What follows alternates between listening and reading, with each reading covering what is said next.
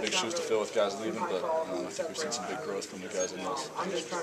Somebody made the comment that actually kind of feel bad for the coaches because there's so many good quarterbacks. I guess I don't want to say you're all even, but what is each? I mean, you guys all bring something, right? I mean, all kind of different guys. Just how strong is that unit? I think it is strong. It's definitely a major asset for us. It's an asset for us as quarterbacks too. Just having guys who've been in the game and then come off the field and I trust what Joel says, I trust what Danny says, and vice versa. So I think that's big. And like we said, the competition just brings out the best in everybody. But it'll be interesting. Did you evaluate your performance today and from the beginning of spring?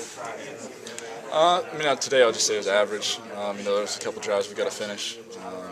And that's just all around, not necessarily my position. But I think we did make strides throughout the spring. Definitely just having just the grasp of the offense. But at the same time, I had some mistakes towards the end of the spring that I wouldn't have liked to have, and that's something that I try to.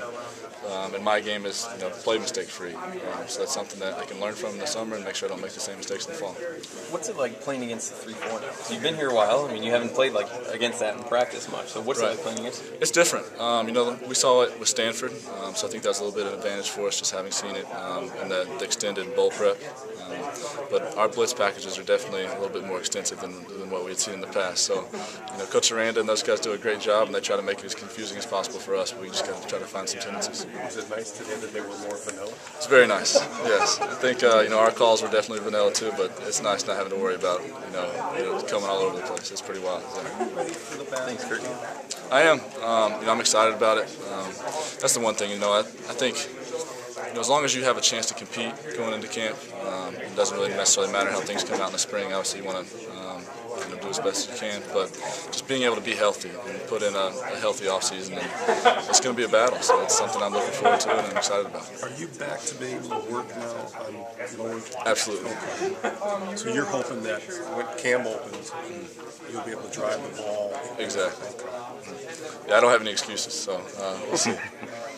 Curt, the battle at wide receiver for that number 2 spot, do you think Kenzel stepped up today and maybe this spring to be that guy? He did. He's somebody who's been making strides the entire spring. Kenzel's always been extremely talented, but I think now that he's starting to get a little bit of confidence, you can definitely see how he might be a little bit of a different player, and he's somebody that can be on the field for us consistently. Are there other guys in that group that surprised you or impressed you this spring? There are. I think Marquise made some very big strides this spring. Obviously had a little bit of an injury there towards the end, we're expecting big things out of him in the offseason, and then I think Chase Hammond continued to impress whenever he got a chance to be out there.